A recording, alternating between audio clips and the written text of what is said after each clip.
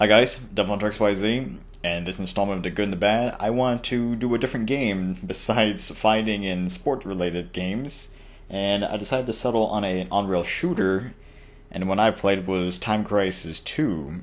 It was developed and published by Namco, and weirdly, I'm not really too much into on-rail shooters. It's just some of them are just kind of have some charm that I find interesting, and this is kind of one of the few that I really did like. So let's take a look.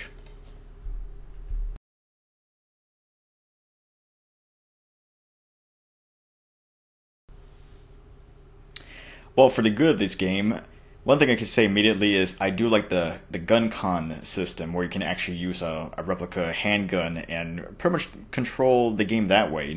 You basically just use the trigger button of the gun to fire. You had to use the D-pad to select things and also to use the cover system, which I find that pretty useful.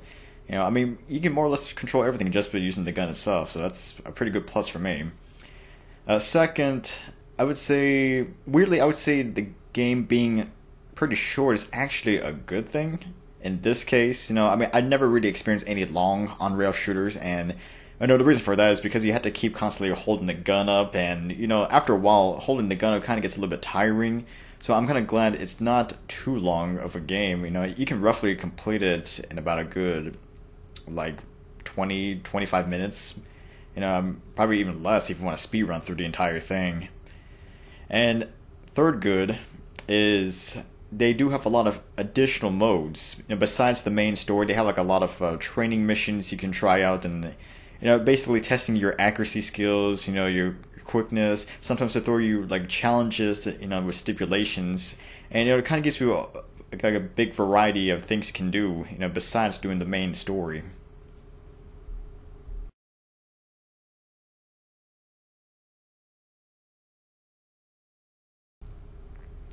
Well, in terms of bad, there are probably just a couple of things I would kind of complain about, and one of them being the story. Like the actual story that's within the main game, and I would say the story is kind of on the bland side. Uh, I've seen gameplay from every Time Crisis game, and all the stories are kind of pretty shallow and kind of cliche, and they usually kind of end the same way too. So it's not really something spectacular. That's why I kind of usually just ignore the story altogether and just focus on the actual combat itself.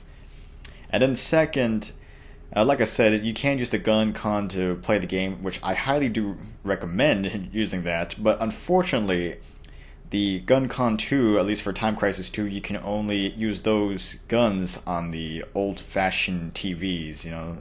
Those Cathay tube type TVs.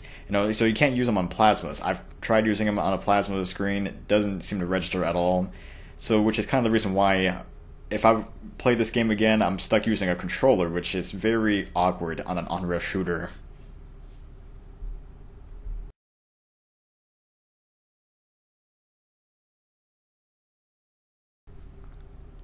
Well, in terms of improvements, well, for one thing, with the whole gun con issue, it's not really the game's fault for that. That's more of a user error.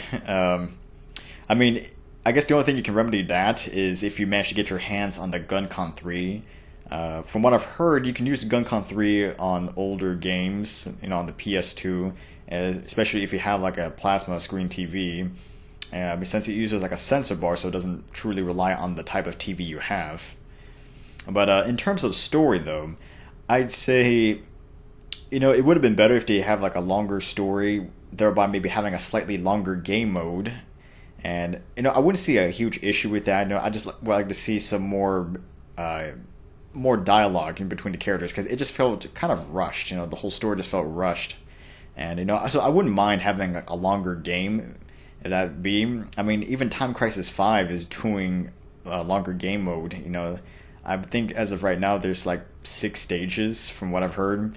Time Crisis 5 has just recently been out. It's only out in arcades for the time being. But, I guess they could have modeled the same thing after that.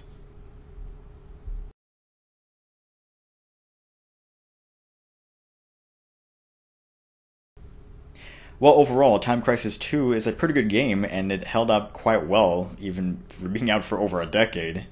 And what I also found out pretty interesting is the characters in Time Crisis 2, Keith and Robert, they are actually in Time Crisis 5, which is the latest installment of the game. And I just kind of find that pretty interesting. They're in the game, kind of in like a breaking the fourth wall type of moment. So it's kind of strange how those two games kind of somewhat relate to one another. And, as of right now, Time Crisis 5 is only in arcades, but who knows, maybe when it comes out in consoles, I might give that a try. But anyway, for Time Crisis 2, I would give it a final score of an 8 out of 10, and I highly recommend giving this a try. And if you do, just get your hands on a GunCon, because that's pretty much the way you should really be playing it. Don't use a controller. Well, this is Devil XYZ, and until next time.